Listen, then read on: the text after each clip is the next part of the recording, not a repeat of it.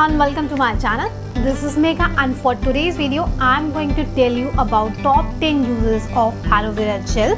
So without any further ado, let's get started the video. If you like this video, don't forget to hit the thumbs up button and also press the subscribe button for more such videos. So without any further ado, let's get started.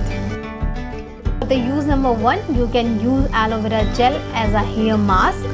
अगर आपके बाल बहुत ज़्यादा frizzy and unmanageable हैं तो आप aloe vera gel को अपने पूरे हेयर्स पे अप्लाई कीजिए। And best part about aloe vera gel is कि आप इसको अपने स्कैल्प पे भी अप्लाई कर सकते हो।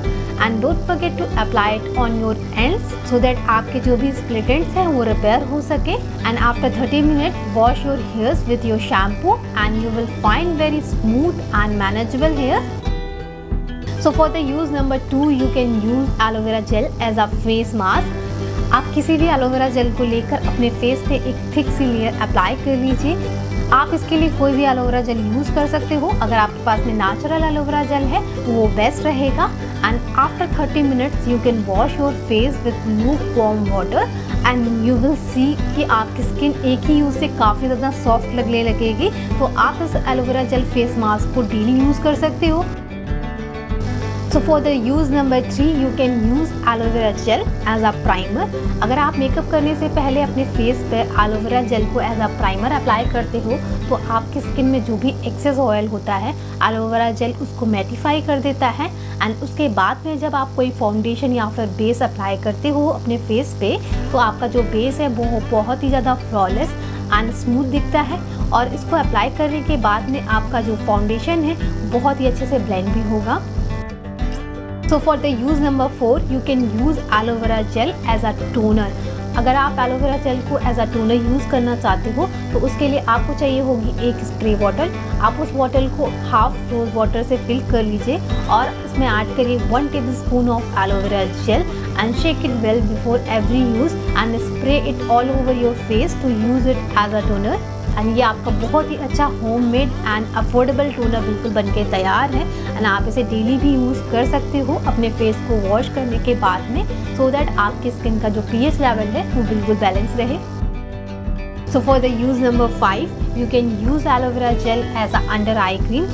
अगर आपको बहुत ज़्यादा डार्क सर्कल की प्रॉब्लम है तो एलोवेरा जेल आपके लिए बहुत ही ज़्यादा इफेक्टिव एंड अफोर्डेबल रेमेडी है। अगर आप एलोवेरा जेल को अपने अंडर आइज पे यूज़ करना चाहते हो तो इसके लिए आपको चाहिए होगा 1/4 tablespoon of aloe vera gel and आपको उसमें ऐड करना होगा हाफ विटामिन ई कैप्सूल।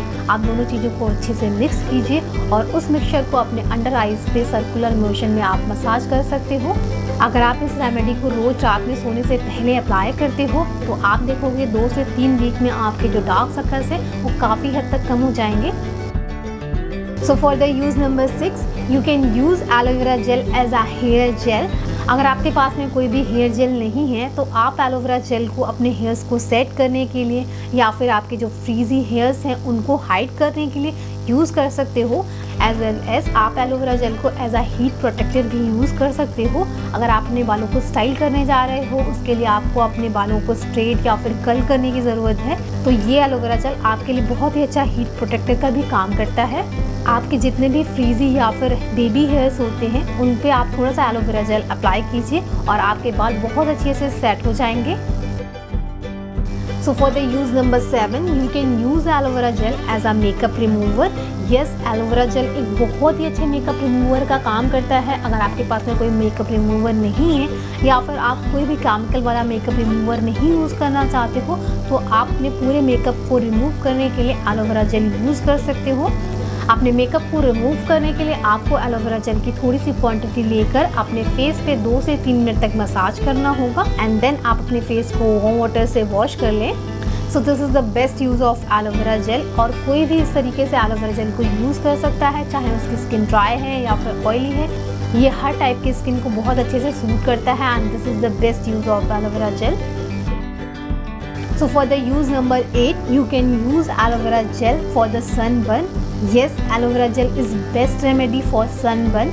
अगर आपको सनबर्न की प्रॉब्लम है तो आपको उसके लिए चाहिए होगा 1 tablespoon of aloe vera vera gel और आपको उसमें ऐड करना होगा 1 पिंच ऑफ टर्मरिक यानी कि हल्दी एंड दोनों को मिक्स करने के बाद में आप अपने अफेक्टिव एरिया पे लगा लीजिए उसको अच्छे से एंड अगर आप इस प्रोसेस को 2 से 4 बार रिपीट करोगे तो आप देखोगे कि आपका जो सनबर्न है वो बिल्कुल हील हो गया है।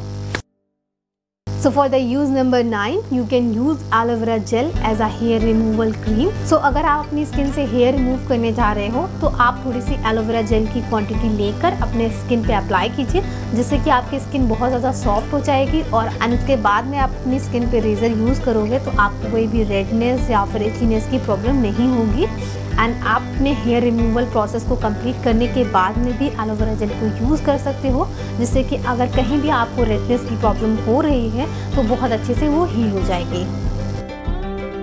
So for the use number 10, you can use aloe vera gel as a moisturiser. अगर आपके पास में कोई भी मॉइस्चराइज़र नहीं अवेलेबल है तो आप अपने फेस पे, अपनी बॉडी पर एलोवेरा जेल को यूज़ कर सकते हो एंड ये इंस्टेंटली आपकी स्किन को स्मूथ एंड मॉइस्चराइज कर देगा। So this was all for today's video and I hope you enjoyed this video. If so, don't forget to hit like, share and subscribe button, and you can also share this video with your friends and family. So see you soon in my next video, and my next video will be top 10 uses of glycerin. So for that, stay tuned and see you soon in my next video. Till then, bye.